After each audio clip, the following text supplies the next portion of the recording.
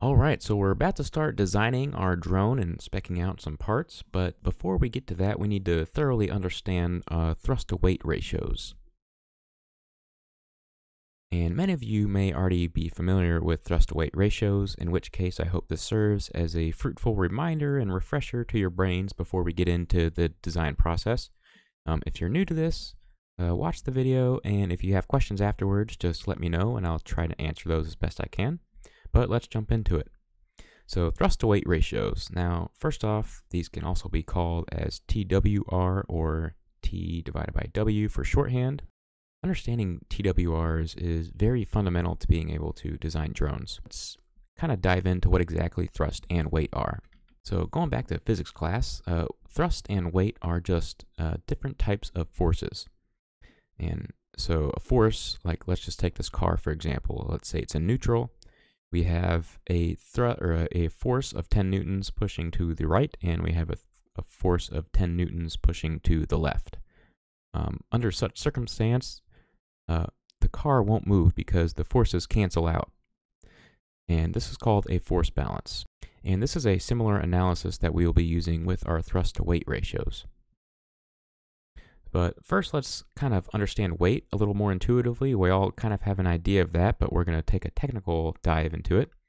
Weight is a particular kind of force. Weight is an object's mass times gravity, which is 9.81 meters per second squared on Earth in the metric system. And this is a downward force. So direction matters with forces, as we saw in the previous slide, because forces can cancel out. So our drone must be able to overcome its force and weight in the opposite direction in order to fly. Foreshadowing, this is going to be thrust.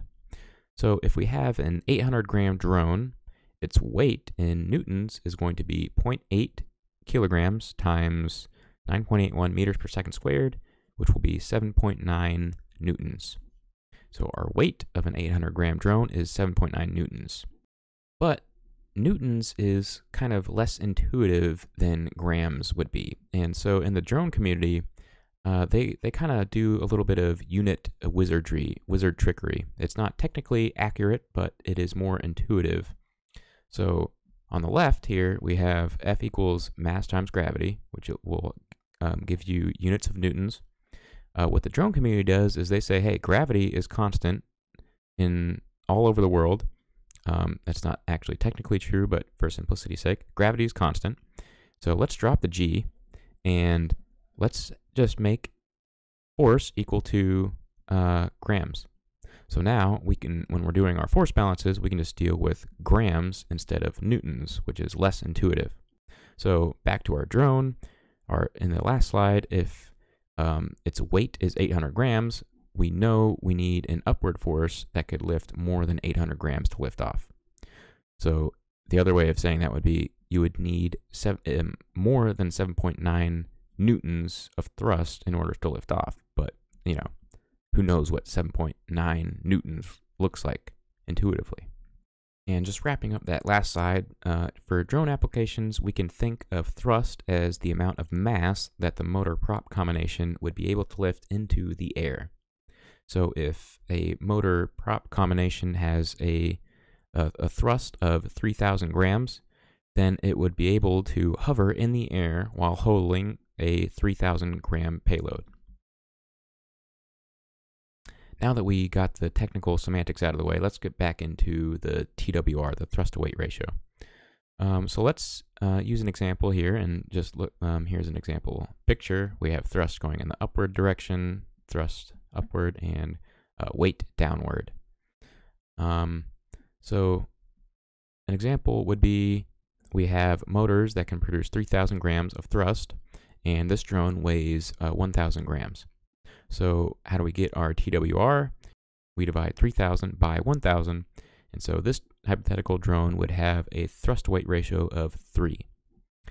So we must have more thrust than weight in order to fly. If you have a thrust to weight ratio of 1 to 1, then the drone is just going to hover in place because the weight isn't heavier than the thrust, and the thrust isn't heavier than the weight, and the drone is just going to hover in air. Now that we have some intuition for thrust to weight ratios and we know how to calculate it, let's get into some common thrust to weight ratios seen in the drone community. So for FPV racing multi-rotors, they use very, very high thrust to weight ratios. Typical ratios could be 4 to 1 up to even 11 to 1. But this is a pretty ridiculous thrust to weight ratio, and these drones have been optimized for maximum thrust so they can perform their crazy maneuvers. For a normal drone, like having a thrust to weight ratio aiming for around 2 to 1 is a great number to aim for. You can still fly a drone with a 1.5 to 1 ratio, 1.3 to 1 ratio, but this leaves little room for additional payloads should the need arise.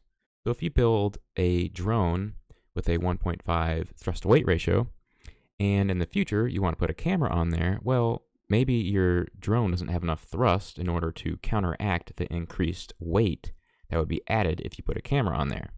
But if you have a thrust to weight ratio of 2 to 1, and you decide to put a camera on your drone later on, well, you have enough extra thrust on that drone in order to furnish additional payload. So with a thrust to weight ratio of 2, we put a camera on it, maybe it goes down to 1.5 to 1, and we can still fly comfortably around. So it's kind of like future-proofing our drone should we have interest to modify our drone in the future. Okay, so now we know a lot about the thrust to weight ratio, and it is actually a very good starting point for our design process. So you won't know what your thrust is going to be until you select motor, battery, prop combinations. But you don't know how much thrust you need until you know how heavy your drone is. So for that reason, the very first step in the design process is going to be to estimate the drone's total weight so that we can get our weight of the drone and we'll know how much thrust we'll need in order to get to our thrust to weight ratio goal. So in the next video, we're going to show you how to estimate the drone's weight.